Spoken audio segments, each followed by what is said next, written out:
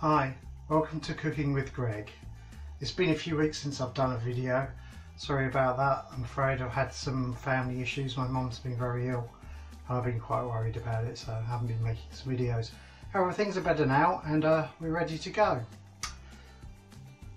Today I'm going to be doing chicken Ceylon.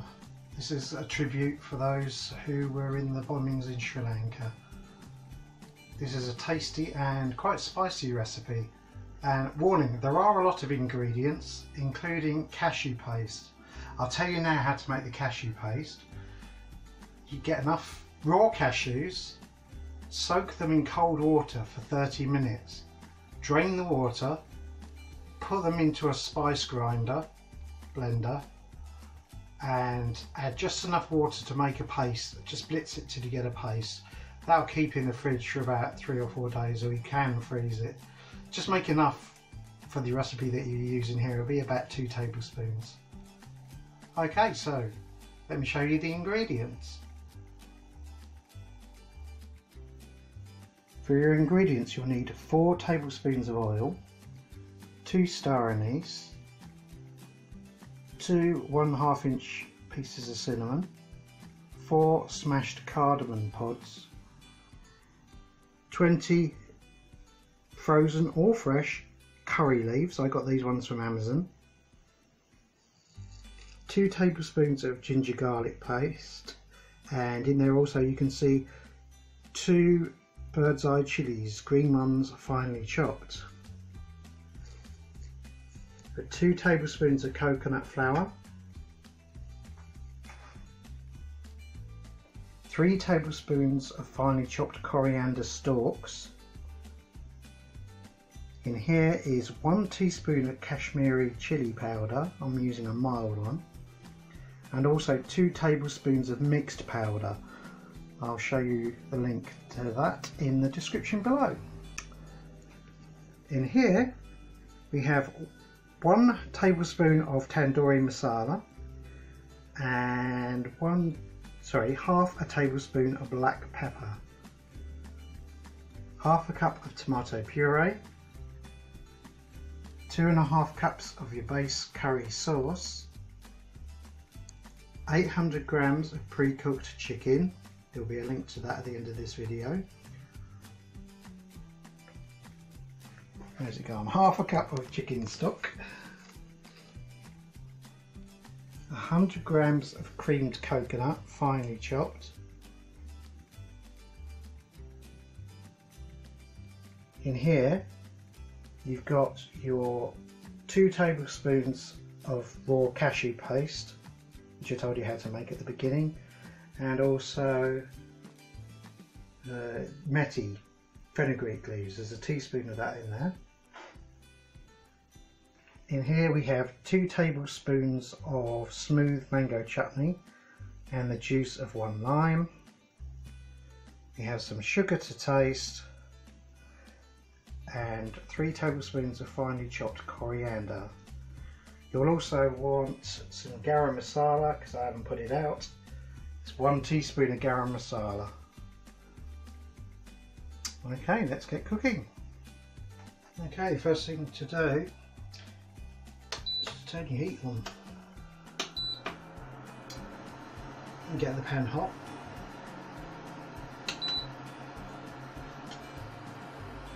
Doesn't take long with a thin bottom wok like this. Yep, that's hot already. 4 tablespoons of oil. 1, 2, 3, 4. And you put in your whole dry spices and let them sizzle for about 30 seconds.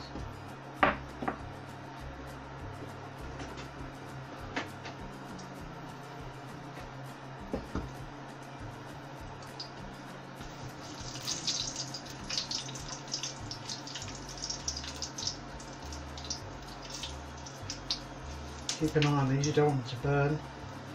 Turn that down a bit.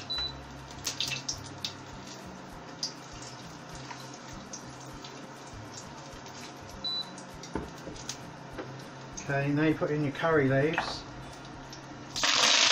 Ow. It's spit.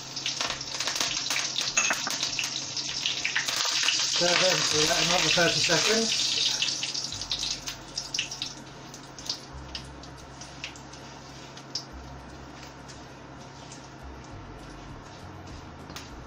That smells nice.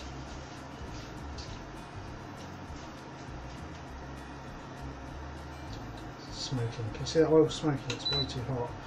I'm on a lower setting.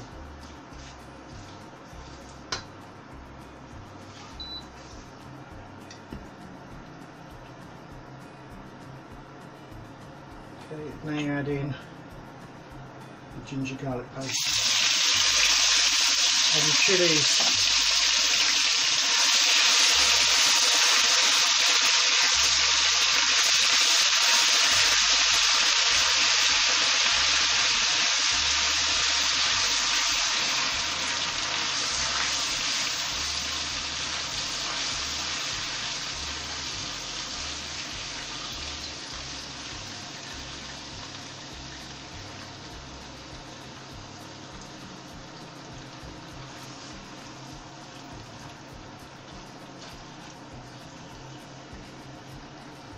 See those curry leaves, they've gone a bit black. I think that's because the oil was too hot. Hopefully that hasn't done too much damage. Put in the coconut flour.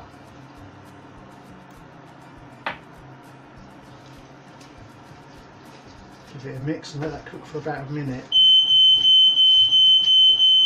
And that's my fire alarm.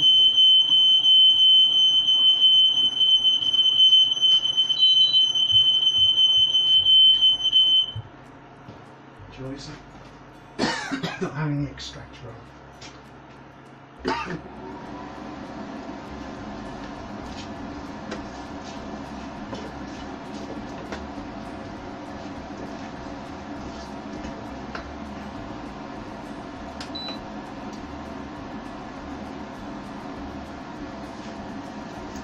I'll just take a bit because it was so low. I'll just switch this to manual actually.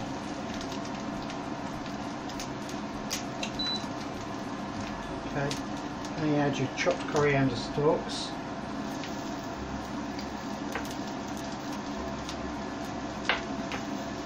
And mix.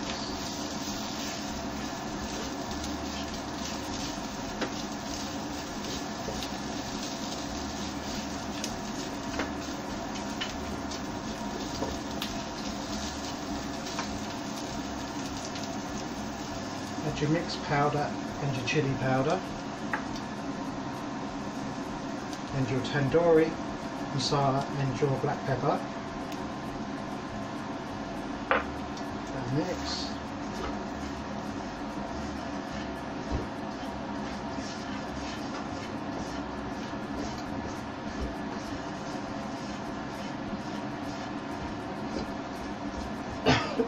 Ooh, chillies. Tomato puree.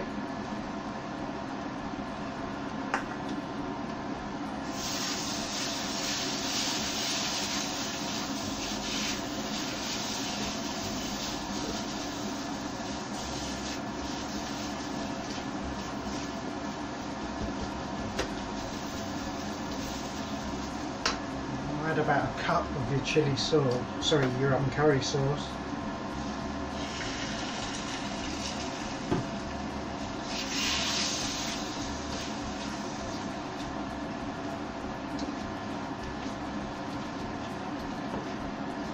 A little bit more.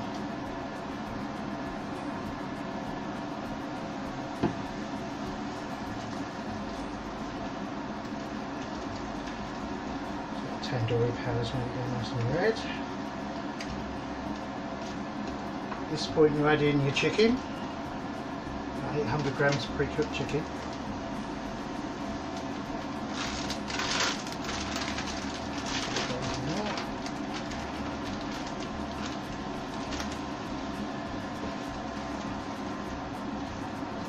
Just want to coat that with this spice paste.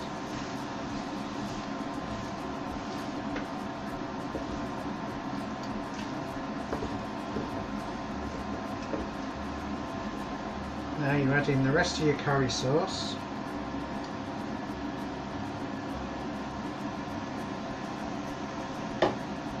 and your stock from the pre-cooked chicken.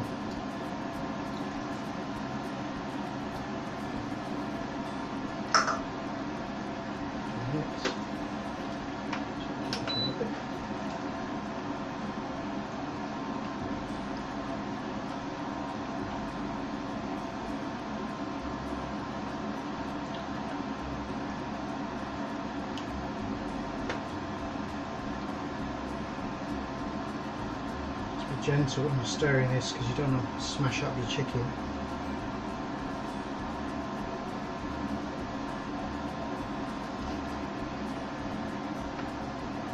Now you add in your coconut.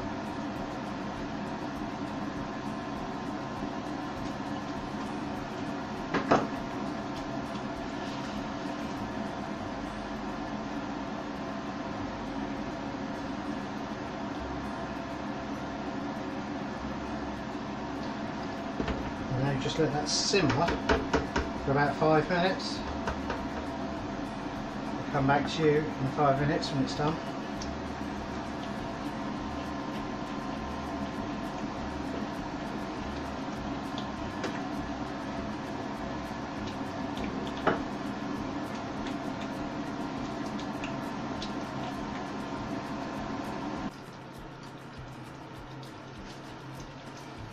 Okay, that's had 5 minutes just to heat through. Give it a test of that. Still not there yet.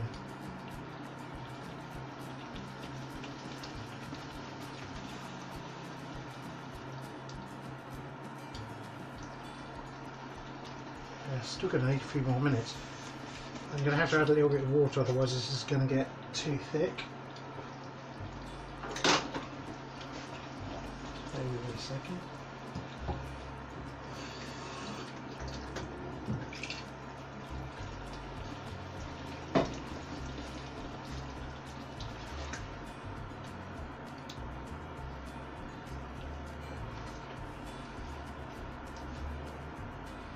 The recipe says it takes 5 minutes to heat through. It's obviously taking longer than that.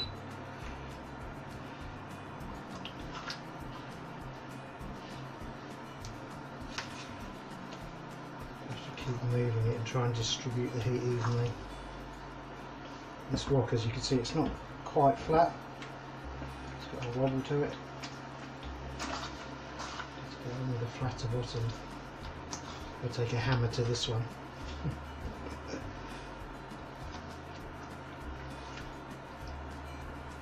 I'm just hoping that those spices at the beginning weren't too burnt, because otherwise it would make them bitter.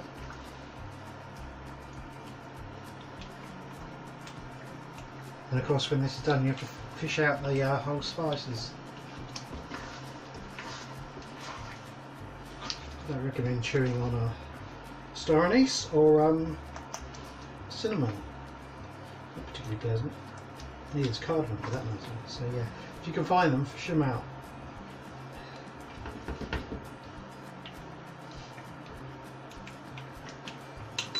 Just going to turn that down a bit.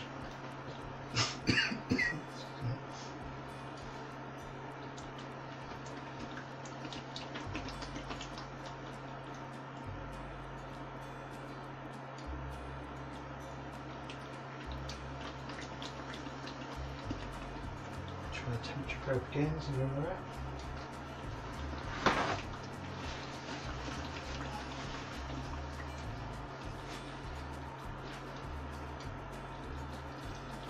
Let's begin this test.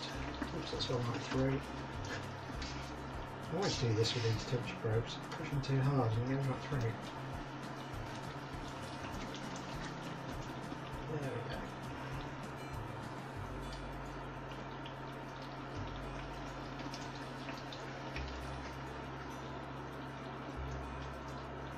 That's more like it. That is good enough for me. Let's do another bit.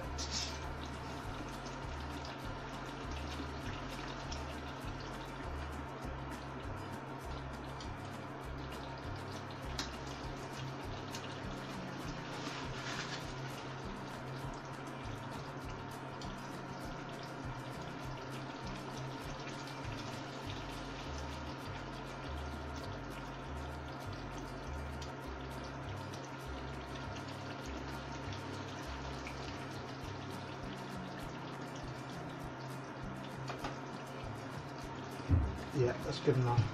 Okay.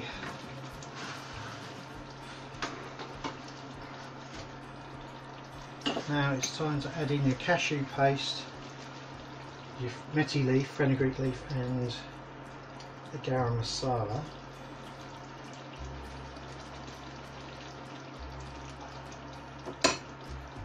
Mix.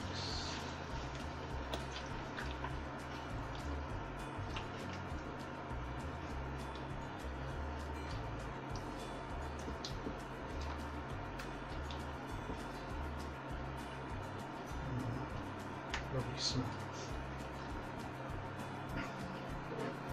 And then here's your mango chutney and your lime juice.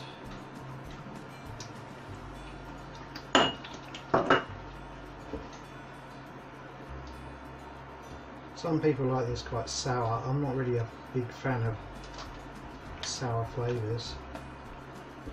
So you can counteract sourness with some sugar. I'll just give it a taste in a sec.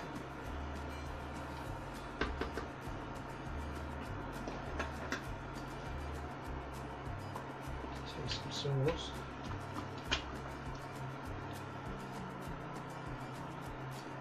Yeah, it's going to want some sugar.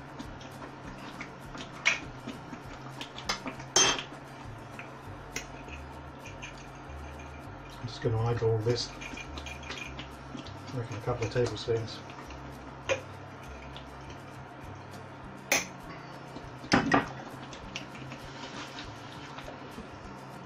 The other thing with adding sugar is, if you notice, it gets nice and glossy.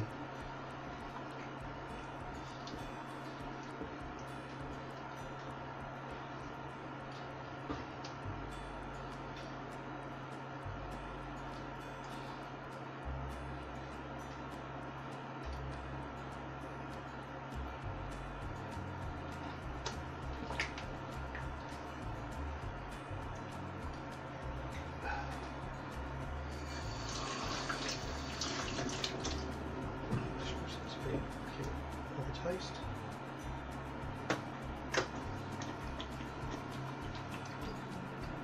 Yeah, that's better. Oh, that's much better. Sprinkling the coriander.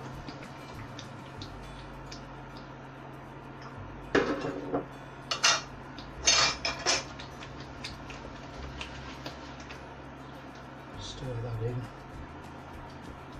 Half of it, I want to have some on the top to make it a bit nice.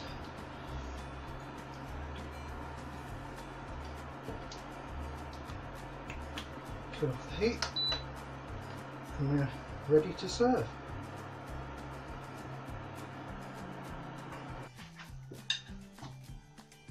And here you have it, chicken Ceylon.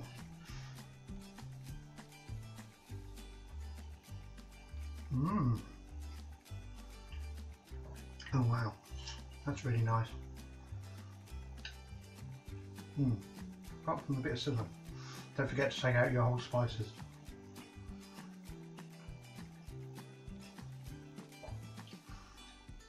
It's got some acidity from the lime, not too much. Some sweetness from the sugar, heat from the chilli, and a nice sort of thick, creaminess and coconutty taste as well. Obviously from the coconut flour and the nuttiness from the cashew paste. Yep, that's a good one. This recipe came from the book The Curry Guy by Dan Toombs. Thanks Dan, great recipe. That book's available on Amazon if you want to grab it. Just like to say thank you and thanks for watching. Don't forget to like, comment and subscribe, and I'll see you next time on Cooking with Greg. Bye.